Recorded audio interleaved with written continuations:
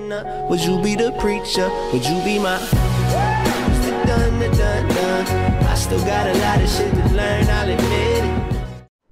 Hey, what's going on, guys? So, some days we wake up to decisions, thoughts, or events that we wish were different.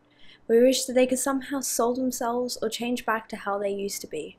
We sit and remember the times before this certain event happened. Memories of happy times where we smiled, and even times of hardship. But in reality, most things cannot be changed or undone once it has happened. Sometimes we are left in an unhealthy emotional state where we cry and hope things were different or change back to how they used to be before. But sometimes we need to remind ourselves that when one door closes, another one is waiting to be opened. I strongly believe that everything happens for a reason, good and bad.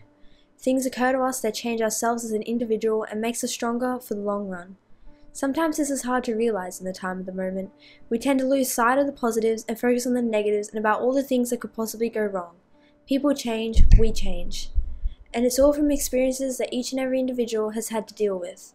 During these times, it's okay to cry. It's okay to ask someone for help if you're really struggling with a certain issue. Sometimes we just need to be reassured. We need to be told that everything will be okay and that things will get better. No one is perfect, and I can guarantee that each and every one of you are experiencing something as we speak or have had to in the past. You're not alone. There will always be someone there to listen, whether it's one of your family members, teachers, friends, or even a professional who deals with these issues on a day-to-day basis. We tend to overlook those who are willing to help and are offering to help us. We tend to shut them down and pretend that everything is okay. But in reality, we're not okay. We're screaming for help in our heads, but we're scared to ask for it. Unfortunately, people cannot read minds and sometimes cannot see what you're going through. This comes the hard part. The part where you must reach out for help and express what is going on in your head and your current situation. A lot of us are worried and scared that something or that someone will see them differently after they tell them. This is not always the case. Depend on those who love you and people you know will reach out and do anything to help. The biggest thing is getting what's going on in your head and heart and expressing it in a certain way. It's sort of like releasing the demon from inside your body.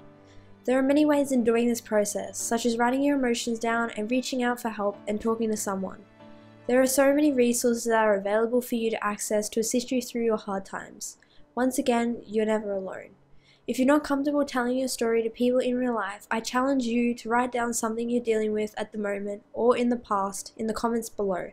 Let all those negative thoughts out and express yourself through the use of words. Chase your dreams and don't let anyone stop you from doing so.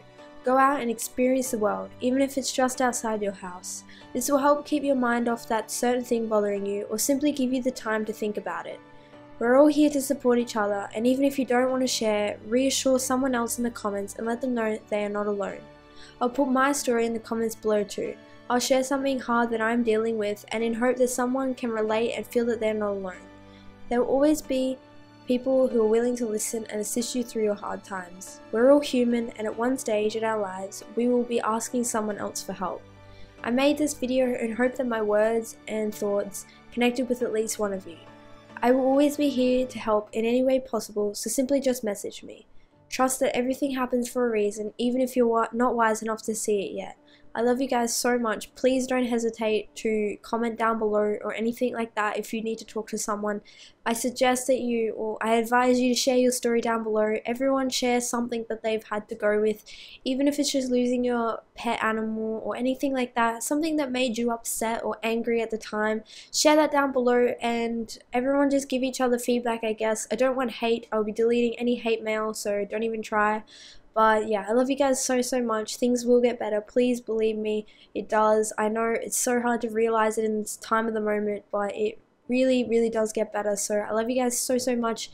As I said before, please message me if you do need help. I will try my best, and I love you guys so much, and I'll catch you in the next video. Peace out, everyone. Bye.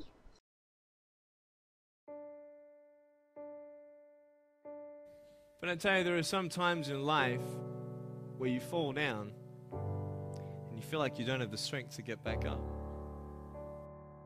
There comes a time when the blankness of future is so extreme, it is such a black wall of nothingness, not even of bad things. It's not like there's a cave full of monsters that you're afraid of entering the future. It is just nothingness.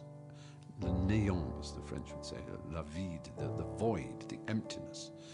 And it is just horrible. It's horrible to contemplate a futureless future, if that isn't too impossible. And so you just want to step out of it, to step out of the whole race, the whole business. The monstrosity of being alive overwhelms you. I thought, what kind of purpose do I have to live? I mean, are you just here to live to die? I mean, is there not a purpose for me? Is there not a purpose in life? And I had questions and no answers. And I asked my mum and dad, why did this happen? I asked doctors, why did this happen? And they don't know. There are some things in life that are out of your control that you can't change and you got to live with. The choice that we have, though, is either to give up or keep on going. The very first thing I want to offer you is empathy. I understand that the feeling is real. This idea that you want to just do an end, put an end to the entire game of life. So, beyond my empathy and my care for you, my heart going out to you, I want to offer you this, that there is a law. There's a law in nature, which is that of seasons, right? So, in the wintertime, it's cold, right? It's freezing fucking cold in the wintertime, especially if you live in, like, the north. And it could be so cold that you're miserable. If a man was so cold and miserable that he decided that perhaps I should kill myself because this freezing cold misery is not worth living in, someone might offer him the idea that, or remind him of the law that, dude, this is like, you've got maybe another 6 weeks, you got maybe another 8 weeks, and then spring's coming, man. It's just the way it is.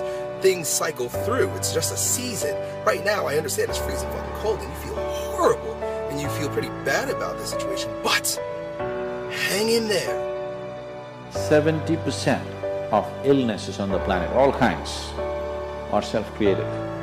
You are able to generate substantial amount of intense emotions and thoughts, but in the wrong direction. You are generating thoughts and emotions which work against you, not for you. You think it's your right to throw tantrums. You think it's your right to get angry with people. You think it's your privilege to be depressed so that you'll get attention from somebody. You keep playing this. One day you will not be able to turn back. How did I get from depressed to who I am today? Because I tell you, I was depressed. When I was age 8, I used to concentrate on the things I didn't have. I wish I had arms and legs, and I wish I could do this, but what can I do? You see, I have a choice, and that's what I want to talk about today, choices. I can either be angry for not having arms and legs or be thankful for my chicken drumstick. You see, I can still do a lot of things. At home, I can brush my teeth, comb my hair, get myself ready in the morning. And I'm traveling around the world. It's amazing. Happiness is a choice. That is what I want to live my life by. You can't always be happy. Listen, I know, I'm not crazy. I realize the realism in always being happy. Sometimes you have to put up with some crap in your life. But if you are always striving to choose happiness, every day you wake up and you say to yourself, you know what, I am going to choose to not let the outside influences of the world affect my mood.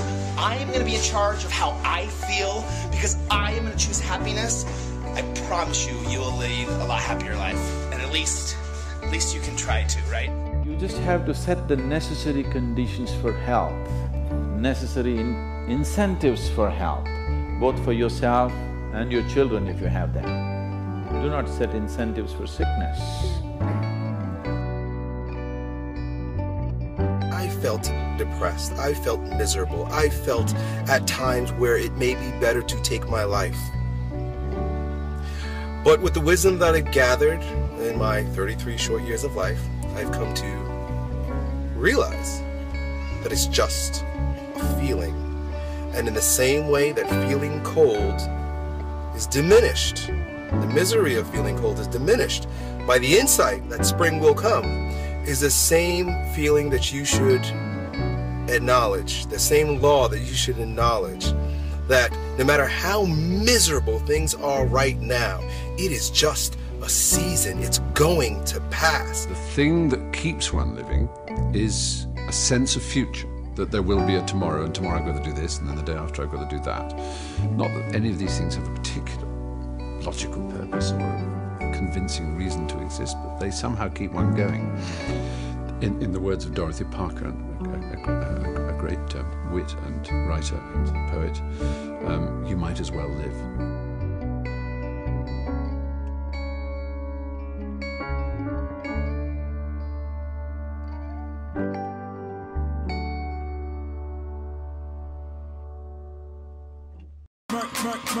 Mark.